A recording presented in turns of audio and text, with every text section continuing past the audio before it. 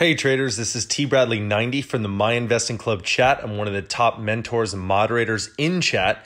As a special gift to our viewers on YouTube, we have created a free 2-hour course to help teach you how to start a consistently profitable trading business and identify high-paying setups in just 30 days. There will be limited seating every week, so register for the course and reserve your spot now using the link in the description. As a special bonus, for everyone that watches the entire video, we will give you the link to a free 10-hour additional mini course that has never been released to the public. Register now before all slots completely fill up. I feel like this is a good topic to go over. How to plan. Ooh, where are we at? Okay. So we're going to go over the key traders of the week. It's going to be a fun one. Or the market sentiment will be a fun one. Going over where I think the market headed, where I think it's at. We're going to go over my favorite trader topics and fallacies that like kind of spark up throughout the week that I feel are important to touch up on so that we all improve we're all kind of like reminded of the same, I don't want to say lessons, but I mean, trading tips. I labeled this week the recovery ward because that's probably what a lot of people need. And we'll end the webinar with Q&A. So if this is your first webinar, please feel free. You guys can just have fun in the chat. Like, I don't care if you guys throw memes on here. It doesn't even matter. Just while I'm talking, I won't get, it'll give me a break to get a quick laugh. You guys can ask questions at any time at the end of the webinar. We're going to have the formal Q&A. But if you have a question about what I'm saying during the presentation, go ahead, throw it out there. If I see it, I'll get to it. If not, I'll get to it at the end of the webinar. All right, so let's get started.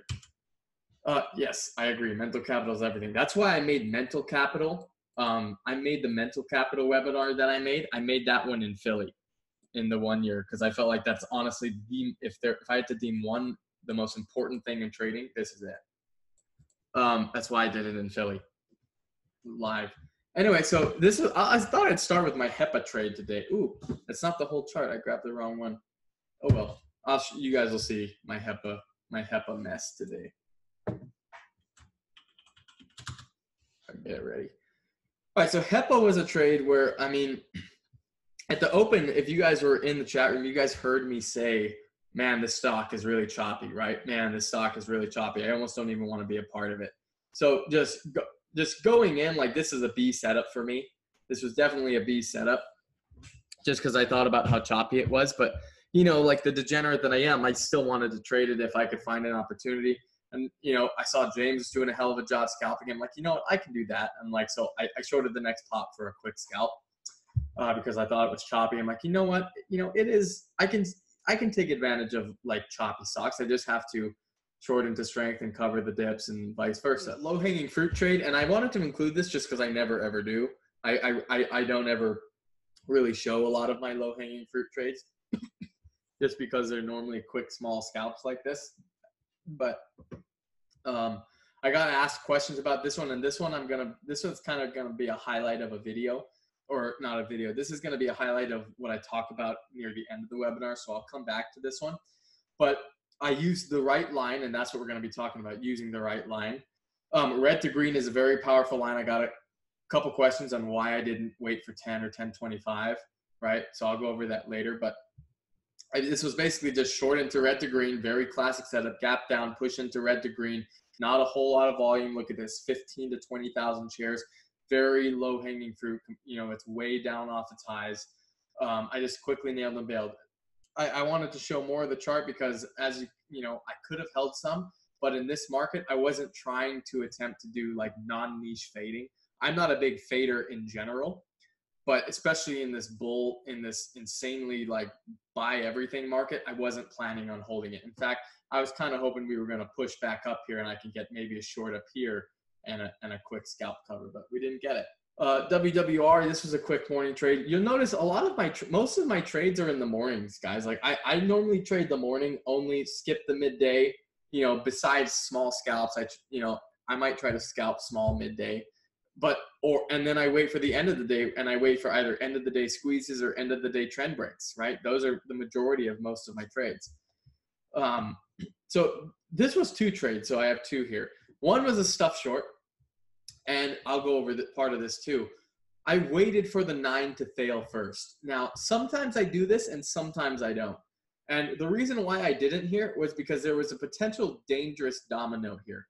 The fact that we had like a high of day at like 880 or 885 or something like that, and 9 was like looming right above that. So I know that dominoes are something I really have to be careful of when I am, or what I get excited about when I'm on the long side, but it's something I have to be careful about when I'm on the short side. Because like if this was gonna break high of day, if there's momentum for breaking high of day, that can carry and domino into breaking it over 9. And if SES, I have one more. This was another one. Oh, see, like I'm not trading perfectly either on these days. So this one I try to wash out long one, right? So one thing to note is this wash out longs work a lot better when the SSR is on, and that's just maybe that's just me. I'm better at doing SSR tape reading than I am when they're not SSR. But I lost on half size waiting for this to hold, and this is an example of why you don't like I just got off the phone with someone today. This is an example of why you don't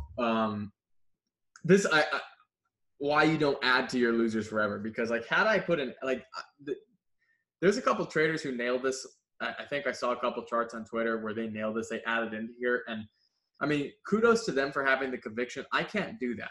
That's just something I can't do. So what I like to do is when I go on these trades where I'm going against the grain, like stuffs, they're always going to be half-size trades when I'm on the front side of the move, until like hopefully sometimes it gives me a chance to add where I feel I'm right and I can fix my risk. The point of this trade is the point of this idea is to only be full size when you have fixed risk, right? That's the goal of when I try to short stuffs or buy washouts. The goal is to only be full size when you have fixed risk. So that means like if you're adding into a stock that's going against you, you start in and you add up to half.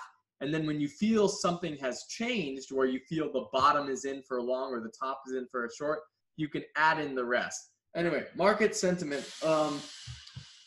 Now all of these, so you guys might look a little confused, like there's so much red. All of these stocks were green.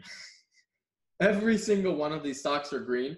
But to be fair with all the other market participants, these are the market participants over here that I felt, given that everyone knew we were in a hot market, all of these stocks spiked and had green strong momentum. But these are the ones that gave up their momentum, and these are the ones that kind of held on, right? These are the ones that held on and sustained the volume, kept the market momentum going, right? And so we had a whole lot of them. Just like literally my low hanging, like I located like 5 stocks today. My low hanging fruit list was so large today, and it's going to be large tomorrow. Like these are the good times to take advantage of low hanging fruit plays, because there's just, look at all of these turn into low hanging fruits. All of these will turn into low hanging fruits, right? Eventually, once new stocks come, these all turn into it. Oh, I notice I have IPWR in there twice. Anyway, positives is the SPY is really strong. We have tons of runners, no offerings yet, and it's in everybody's market, meaning everybody, like if you're patient, like there are low-hanging trades, there are first bounce trades, there are stuff short trades, there are breakout trades, there's washout longs, there's trades for scalpers, there's trades for death line traders, there's trades for overextended trend breaks, right? There are every single pattern is happening, and it's literally everybody can find their trade in this market. Now, the very important thing to take heed of in this market is just because there's so much stuff moving, that doesn't mean that you can be less of a sniper. It just, you still have to be a sniper and still only pick your setups. The thing is that you should be getting more of the setups, right? That's what's so good about this market, is you should be getting more of your setups. But that doesn't mean that you just abandon the setups because there's fun stocks moving, right? That's where you get in trouble. Negatives, 300 did reject on the SPY. I think a possible retest of 285 could be coming. We'll see. But it looks like the October fear, it could have just been that dip, and so that would be a positive. So one of the topics I kind of want to talk about is proper locating, and this is very important when we're in this market. In this market, it's very easy to FOMO and locate more than you need, more stocks than you need, and end up down a whole lot of money before the day even starts, right? And then what's normally, like, this kind of goes together hand in hand with the buyers with this crazy market is you locate more than you want, you start off red, and when you're starting off red, you have the pressure to make your money back. And it's just, I mean, you have to manage that, right? So locating the wrong amounts is bad, obviously. Most of the time you're going to be overlocating, and the way you overlocate is you locate too much size, right? You locate an ego size because you want to feel relevant. The big boys are trading those 10,000 share positions, right? Like those 10,000 share positions, and you just you locate like 8K or something like that, right? And like you never trade over 2 or 3K or 4K, but you just go for the 8 to 10K because you want to, you might be embarrassed to ask for a little bit or something, whatever it is. That's one reason. You have FOMO, right? You're locating every stock because you can't bear to miss an opportunity, right? It's like you cannot possibly fathom, like you know that the one stock you don't locate is the one that's going to run, or you know that the one stock that you don't locate is the one that's going to give you the good setup, right? And so you just locate everything. I mean, you're just digging yourself in a grave because now you're going to feel the need to use all of these or go big on at least one of them to make back your locate money. Revenge. And this is the one that I'm guilty of doing. Sometimes I know I'm going to lose first. Like in the back of my mind, I know I'm going to lose first. And I know I'm going to need to fix it. So I locate more. I don't do this anymore because I catch myself when I'm doing it. But a couple of years ago, this is what I used to do. Like I would locate more than I needed because I knew that I might need that exercise to fix my bet, to fix the first trade, right? And this is a huge no-no, right? Because I mean, I stopped for a reason. I would have gone broke. Knowing you might lose first and wanting to fix it, you can't do that. Just locate your size and that's it. Habit. Now, a lot of us trade too big in the beginning of our trading careers, right? A lot of us trade too big. Most of us do. We have beginning success. We size up, and you're used to trading bigger. Like you have that. I used to trade this size, and when you were stupid, and ego is keeping you locating that much, right? That's locating the wrong amount. Like if it's just ingrained where it's just a habit, you always locate 10K, you gotta cut that shit out if you only ever use 3K, right?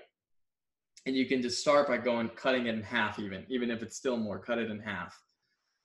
Underlocating. Some people are afraid to locate because they don't want to spend money. Now, I almost didn't want to include this because I feel like it's such a minority, because I feel like people are locate happy as opposed to locate afraid. But I'm sure there's some people in this room who are locate afraid, right? Some people they don't want to spend the money. They wait for their perfect setup to appear and then want to locate. But bro, sis, too bad. You can't do that. You missed your opportunity. There are some trades that you have to locate at the start of the day, point blank. And normally it's the day ones. When your entry ceases to make sense, undisciplined stubbornness is what keeps you in, right? Oh shit. That's supposed to be on the next slide. Crap. Anyway, this is supposed to be on the next slide. Not associating size with the setup. So you can locate, but a stock, and it could be one of your A setups, and you're not locating enough, right? Like you're not locating enough to make enough money on your A setup, right? If some people locate the same amount for every single trade. They'll locate the same amount of shares for every single stock, but some stocks might be worth more size, right? Some trades are your A setups, and you want to locate more of that. And maybe you need to locate more of maybe you need to locate more of your A setups or less on your B setups, but you should be locating more of your favorite stocks. Hey traders, this is Tosh. I go by TBradley90 in the My Investing Club chat. Just wanted to reach out and say if you have any questions about MIC, joining MIC, maybe you're a member already, you have 3 ways to contact myself personally and through MIC. You can hit our social media, you can hit me through PMs in chat, or you can contact us through my email at tosh@myinvestingclub.com. That's TOSH at myinvestingclub.com. I will get back to you in a timely manner, and I'm saying this because I'm here to help, and I don't want anybody to be afraid to reach out and ask any question that they have. We are here for you guys. All right, see you guys.